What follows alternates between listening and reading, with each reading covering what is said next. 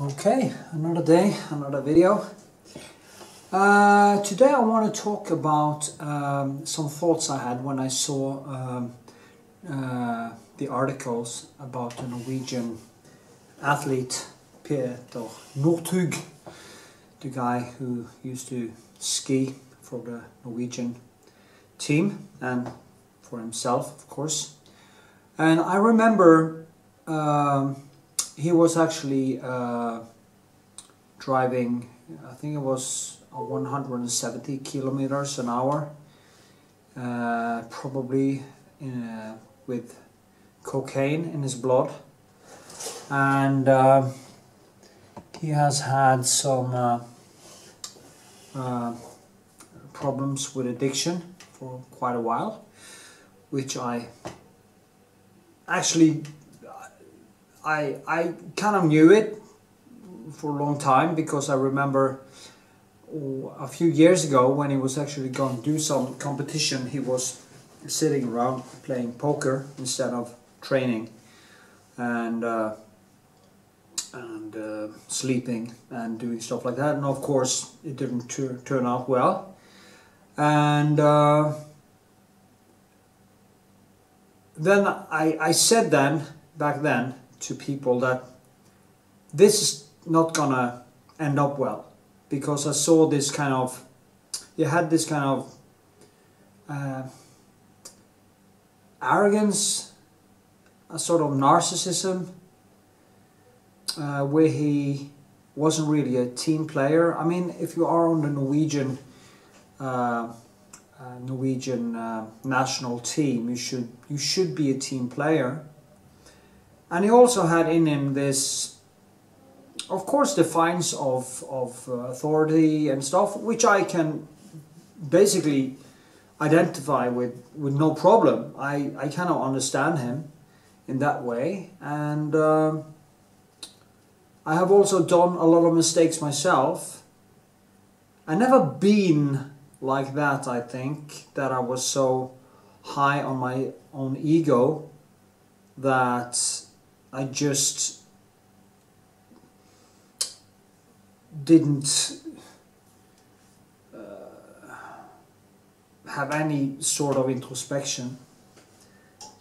So he was caught once for drunk driving, and now this time he was caught with probably cocaine in his blood, driving 170 kilometers an hour. They also found some cocaine in his apartment. And he also had filmed himself driving in 200 kilometers an hour. And of course this is not a good thing for him. But the thing is that I have sympathy for him, because of me having done a lot of mistakes myself. And I can see how easy it is to go down a rabbit hole where you basically keep on doing the wrong things over and over and over again.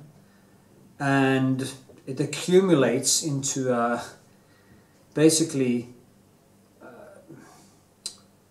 when things just start to dissolve. Because it's not the single thing, it is all the things that you do over a long period of time. Actually, Jordan Peterson talks about that in some of his lectures, how you actually slowly starts to chip off your life. Of course, Petter Northug was a great athlete. There is no doubt about that. He was a really great athlete. And for me it doesn't really matter, because I don't care about sports anyway. I absolutely don't care about sports. I don't follow sports. I don't care about sports. But I can acknowledge the immensity of his achievement as an athlete, no problem.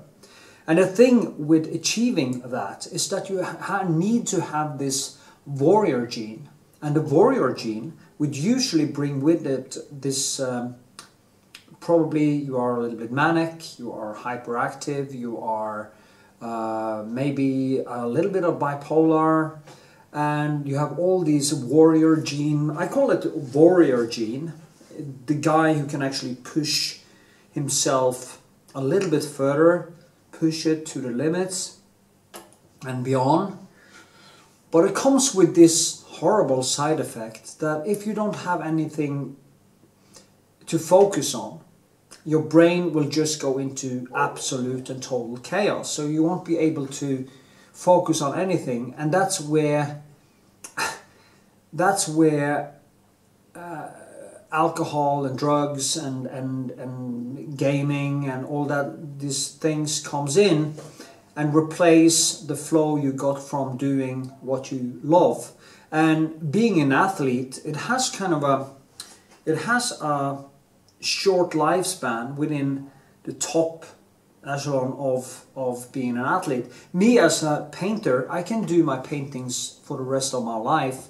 I will probably die in front of a painting. Hopefully I will. That's how I will go. I will just do my work, fall over and be gone. But for Northug, he had to kind of, when he was done with the high level sports, it seems like he didn't find another thing to fill up this empty hole that was of course left from not training 2 times a day and being in the media all the time and being on top of the pops all the time. So he didn't find that, and he basically turned to drugs and spending, playing poker and all these things. And we've seen this happen to people before. We saw this happen to Mike Tyson. We've seen this happening a little bit to McGregor in MMA. You have seen a lot of athletes and a lot of musicians and a lot of artists and stuff that has gone down that rabbit hole. And that is why I feel real sympathy for him, because hopefully he is not a sociopath. Hopefully he is not a complete narcissist. Hopefully he can now use this as a way to rebuild everything.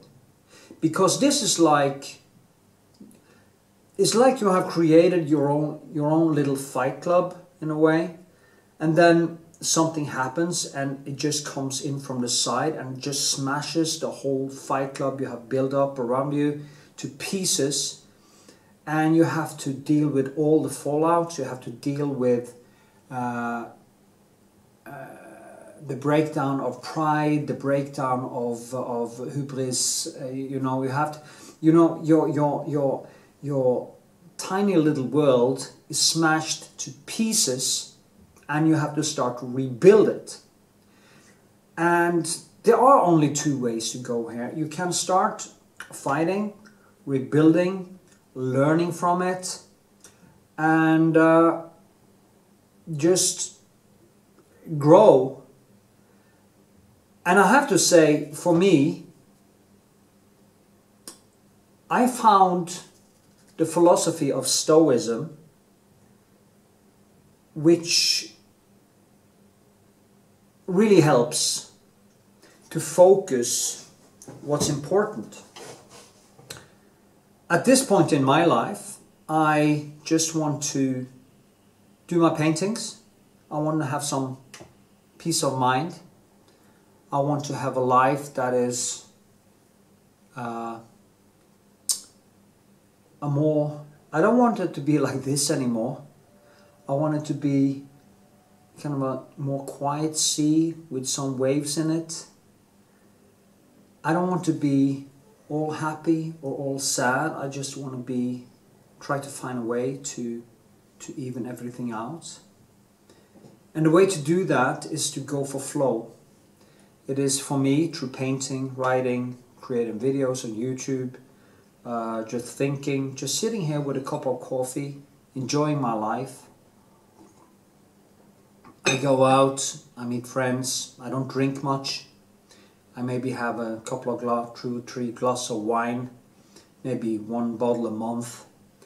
And I get this really good feeling, but not all the side effects. So if I could give one advice to Northug, is basically to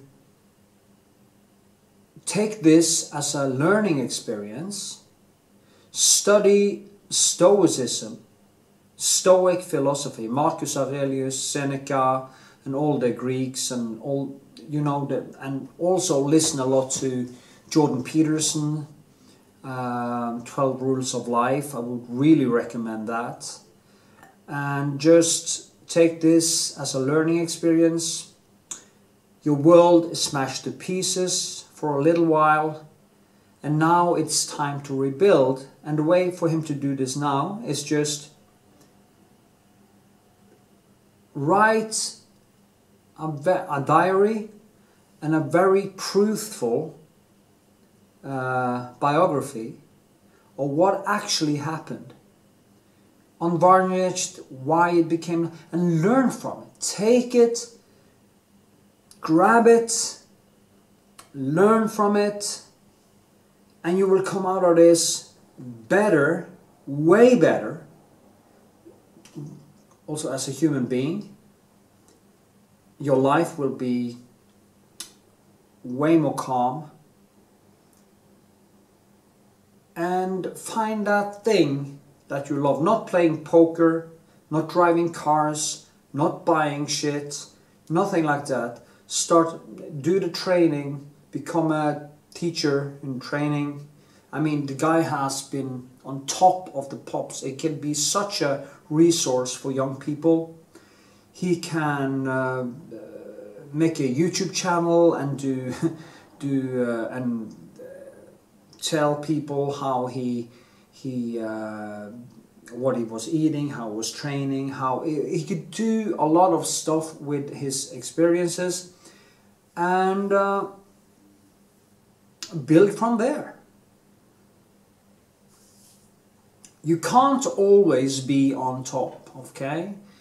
And you will sooner or later fall. And when you fall, there are two ways to do it. You can choose not to live. That is one thing. Death solves all problems. There is no doubt about that. It solves all problems for you. Of course, it gives a lot of other people a lot of problems. They have to bury you, they have to grieve, they have to do all these things. So suicide is not a good option if you have some sympathy and empathy for your loved ones and maybe even for yourself. So, and if you choose to live, and you want to live a good life, you have to choose flow. You have to choose all the things that isn't based on short buzz. I can't remember a single thing that has become better in my life by seeking short buzz.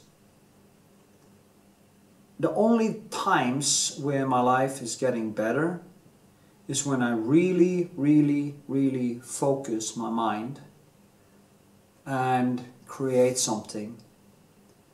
And then I get my self-respect from that. I don't demand respect from other people. I don't, and nobody should. And we should just go in here and find peace. So that is my advice to Northug or any other person who is hooked on alcohol or drugs or short buzz, gaming, anything, any porn, whatever. Nothing of this will make your life better. Overeating, overdrinking, nothing of this will make it better. You have to find that balance. Just enough food, just enough training, just enough work, just enough sleep, just enough of everything. That is a way to go. That is how you rebuild your life. Slowly and steadily. And there is also one thing I want to say in the end of this video. If you are a person that are using drugs, especially cocaine and stuff like that, you should remember that thousands upon thousands of people in South America, other places in the world, are being killed every day by the mafia, and you are also contributing to driving crime and mayhem in our society when you are doing it. And if you are driving like a madman, you're not just a danger to yourself, but you're also a danger to other people. So what you do in your life will affect other people. And if you do wrong things all the time, it will affect other people badly. So if we want to make society better and we want to contribute to make society better, we should fix our own lives, take responsibility, and just don't say, oh, it's not really my problem, I don't know those people, I'm not the one who's making it, I'm not the one who... If you're buying drugs, you are the problem. And if you are driving like crazy, you're a danger to yourself and society. So stop it. Focus inward on flow, and take responsibility for being one of the ants in society who are actually doing the best you can to make society better, not worse. And that will be my goal for my life, besides creating art, and maybe contribute in a good way through my art. So with this, I hope the best for Petter Northug. I hope he learns from it.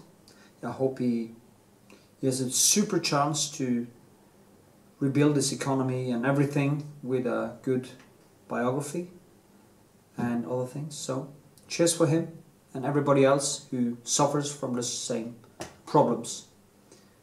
Yeah, that was it. So cheers for that. And with this, I think I rest my case. Okay, here we are at the end. I just want to say this channel is more for my thinking. If you want to see me paint, do you find a link in description to my YouTube channel where I do my long and short painting lessons. If you want to learn how to paint with oil paint. I hope you give this video a thumbs up, leave a comment, tell me what you think, agree, disagree, hate, love, everything. And if you really want to be a sweetheart, you also find a link to my Patreon in description, and you can, if you like, check it out and support my channel. You know, artists also need to live. So anyway, with this, I hope to see you in the next video, and stay cool, keep living, and live a stoic